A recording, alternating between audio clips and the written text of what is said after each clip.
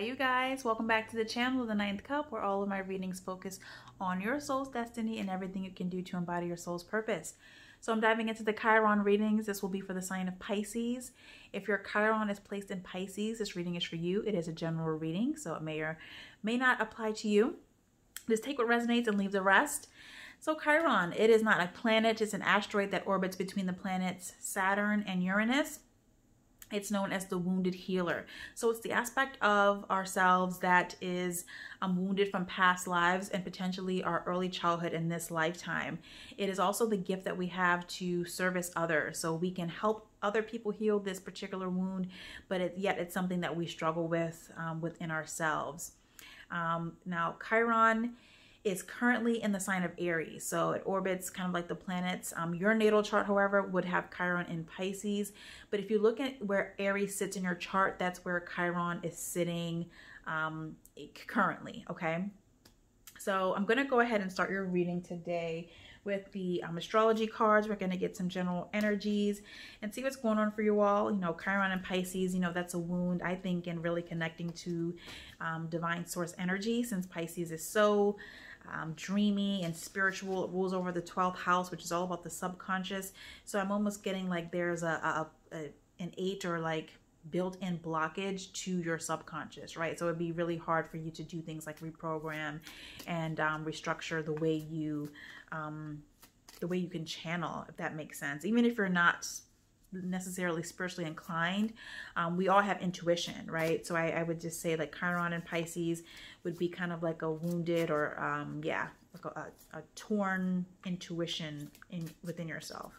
So let's go ahead and get these energies. What do we have? We have the 7th house. This area of your life is about long-term significant partnerships, romantic, business, or family. So the 7th house is home to Libra and Venus. Maybe your Chiron is in the 7th house or in the sign of Libra. Okay. You could have your Chiron conjunct Venus in your chart. The 1st house, this just came out for Aquarius. What people see and the impression you give. So the 1st house is right next to your ascendant. So maybe your Chiron is in the 1st house or in the sign of Aries. Could also be sitting right on your ascendant, your Chiron. I've seen that like a few times where the Chiron was in the 1st house, very close to the ascendant line. So it could be that. And now we have Pisces. You guys are coming out in your reading. So this should be a pretty good reading. This energy is wistful, endlessly loving, compassionate, and forgiving. It confuses and softens resolve. Okay, so that is Piscean energy. Very, very beautiful energy, Pisces. My Chiron is, it's not in Pisces, but it's in the 12th house, the house of Pisces. So maybe something will come out that resonates. Let's see.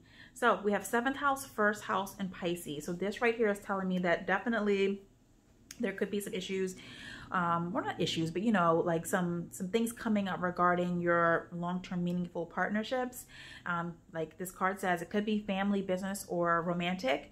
And then 1st house. So maybe like there are some challenges regarding how your partner sees you or your family member sees you. This Piscean energy, you know, it's very, you know, wistful and forgiving and compassionate. So I'm getting this Piscean energy is actually for the people around you though. Excuse me. So not that they are Pisces, but I'm getting that Piscean energy, that Neptunian energy for these people that, or person, if it's just a partnership, that are close to you, right? So it's like they really want to welcome you and they want to keep you warm. They want to offer you space. They want to hold space for you for whatever is going on.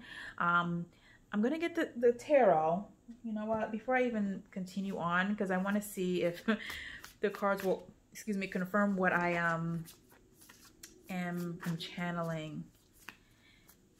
So let's see for you guys for Pisces. Your birthday season's coming up in a few weeks. So we'll see what's going on for you all Pisces. We have the Queen of Pentacles here. Queen of Pentacles. Now this is coming out with 7th house. The Queen of Pentacles for me is Taurus. It also is Venusian energy. Venus is home to the 7th house along with Libra. So this is like, this could be the energy of the person around you. that's kind of an authority figure. So it's a queen, right? But remember, this queens and kings in the tarot, it's not gender specific. So this could be a male, but basically somebody who's a person of authority, somebody you look up to, an older sibling, aunt, uncle, parent. They are really trying to, I'm trying to see.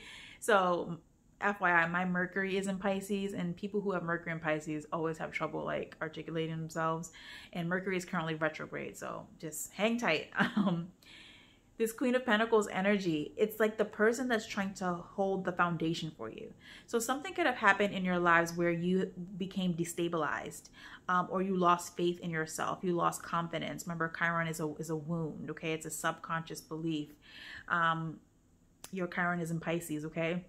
So again, that blockage to getting inward, right? Reflecting, meditating, getting still, you know, connecting with source, right? It's like faith as well, on some level. So this person, this Queen of Pentacles, is like kind of, it's like they're kind of trying to infuse their Piscean energy into you. It's like they're trying to like be the spiritual guide for you, and not necessarily like directly, like they're not, maybe not saying that, but this is how they are coming up in the relationship to you, right? Regarding you. That's what I'm getting. So let's see what else comes out. Knight of Wands. Yeah, Knight of Wands here. So here we go. This card came out in reverse. I don't read reversals on my channel, but it did come out reverse. And this happened in the Aquarius reading too, where I pulled a card and it actually came out upright, but I channeled the reverse, the shadow energy for it. And I'm kind of getting that with this Knight of Wands energy. So here's what I'm getting. Some of you could have just recently ended a relationship with someone, and now it's like the people that are close to you, so that parent, aunt, uncle, best friend, whoever, is supporting you throughout this process of the breakup, because that could have been the thing that destabilized you, the ending of that relationship. Maybe it was sudden, maybe this person really betrayed you or hurt you in some way, or it could have been mutual, but it's still, yeah, like you're still having a hard time with it. Maybe you're having to adjust to like, your living situation, or maybe, bills, you had shared expenses, and now you're trying to, because this Pentacles energy came out. So maybe the person is also like offering you some resources, maybe like lend you some money, okay? Because maybe the person you were with, they were in the Knight of Wands energy in reverse, which is somebody who doesn't have a lot of staying power. It's somebody who's pretty much, it's some tarot readers refer to it as like the player energy, the player card, but it basically is just flightiness. It's like not being sure, okay? It's here today, gone tomorrow kind of energy.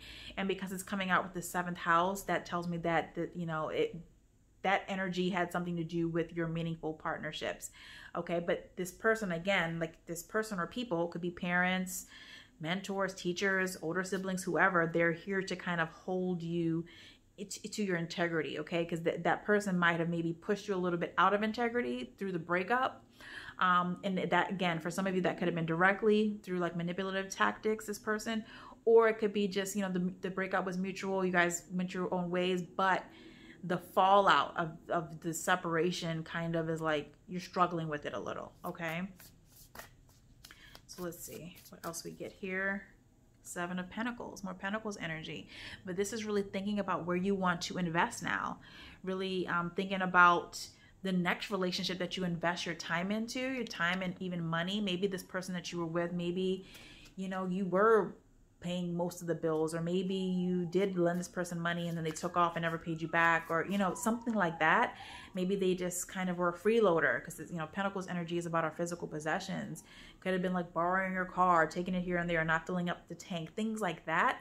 And now it's like you're being more careful. This person here, the Pentacles person, the supporter, could be helping you plant more more carefully and really help you with your discernment. Because like another thing with your Chiron and Pisces is you might not have a strong sense of discernment. You could be kind of just like accepting of everything and everyone, which can be a great thing sometimes, just open-mindedness, but we got to have boundaries, okay? So this placement, this Chiron and Pisces placement, this isn't house specific, so you're gonna have to tailor it according to your house placement. you might have just some issues with those boundaries. And again, maybe some of you who do have Chiron in the 7th house, maybe you struggle with boundaries regarding your partnerships, okay, your romantic partnerships. Okay, let's see what else we have. Clarification for the 1st house, Queen of Swords. This is a no-nonsense queen. It's air energy, Gemini, Libra, Aquarius.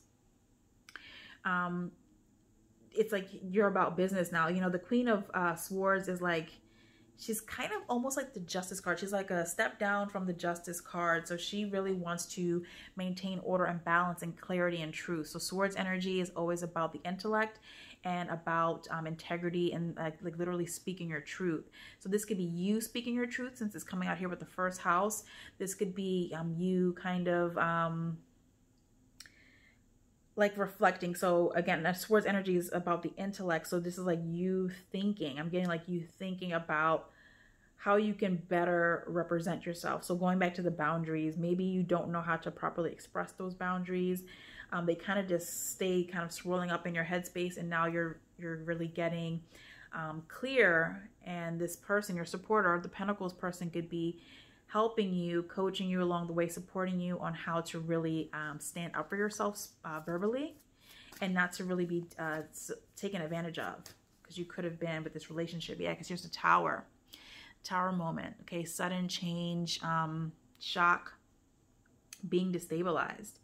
And it's coming out here with the 1st house. So maybe this person or this relationship that ended, it could have also shaken up, like, or hurt, you know, maybe punctured your self-image a little bit, like your confidence, your self-esteem. For those of you who have Chiron in the 1st house, that would also be kind of an inherent wound as well. Chiron in the 1st house, no matter what sign placement, Chiron in the 1st house is a wound relating to how you feel about your physical body, how you feel about your looks.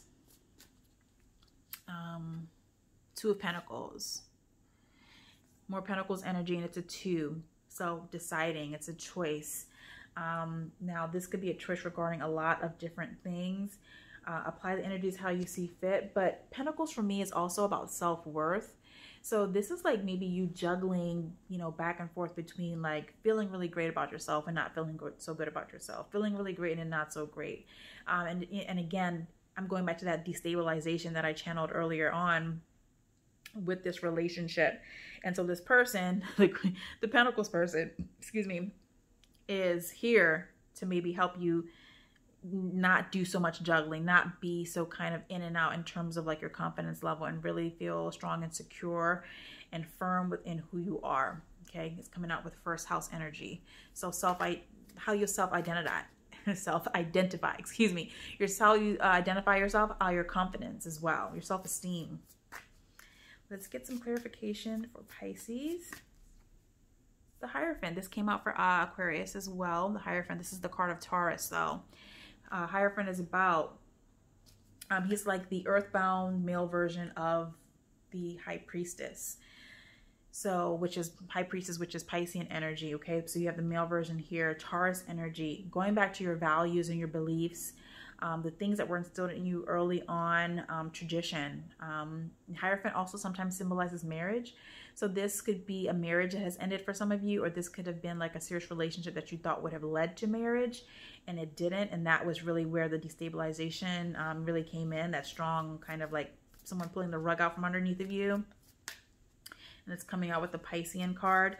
So you can see that this figure here, this person, this male, there's like leading up to like the divine, the higher power, whatever you want to term that, but like light. So, but I see that as like him really finally recognizing like the inner truth, right? It's kind of like a revelation. And because it's coming out here with Pisces, a dream world, right? This is like you taking the time to get there, right? Maybe with the help of this person, this other family member or coach, or, you know, someone close to you. But I'm getting that this person could be a little bit older than you. So it's someone you look up to. Not the person you were in a relationship, but the person who is helping you through the breakup. Yeah, Knight of Cups. So this is like an offer of love, an offer of support. This could be like a new love interest coming in to finally maybe reveal their feelings for you. Remember, it's Mercury retrograde right now at the time I'm recording this video. So Mercury retrograde brings up things from the past. So this could have been like maybe somebody who you entertained previously before this relationship started that had just broke up. Maybe this is somebody like a friend who is now, you know, saying that they're interested in you romantically, or yeah, or it could just be like a platonic offer of love, you know, love and a nurturing, you know. It doesn't have to be romantic, but Knight of Cups typically is. It usually is like an offer of like a crush, somebody who has a crush on you, or who is just like interested in, you know, dating you and getting to know you. So that's cool. Someone new might be coming in soon. And now we have the Four of Swords. So, but in the meantime, heal. Take an intentional pause. Swords energy, again, it's intellect, and it's a 4. The 4s are always about stability, foundation, okay? Kinship. Because you have been destabilized, this 4 of Swords is here to say, like, pause and reflect and just allow yourself to heal and really separate from, you know, the energies of this person and the relationship. Now I'm going to get one card from the Keepers of the Light. See what Source has to tell you. We have Cosmic Gateway. Your thoughts are magnetic and powerful. Miraculous changes are occurring. Yeah. So, you know, big changes for you, Chiron and Pisces. There we go. Now I want to get a spirit animal card for you.